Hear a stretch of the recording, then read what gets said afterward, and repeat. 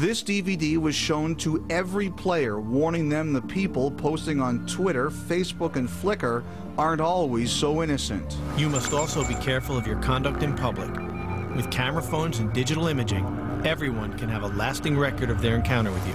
It's the reason Sidney Crosby ignores criticism he shouldn't live with Mario Lemieux. But even that couldn't prevent a photo of him sleeping with Stanley appearing on the internet.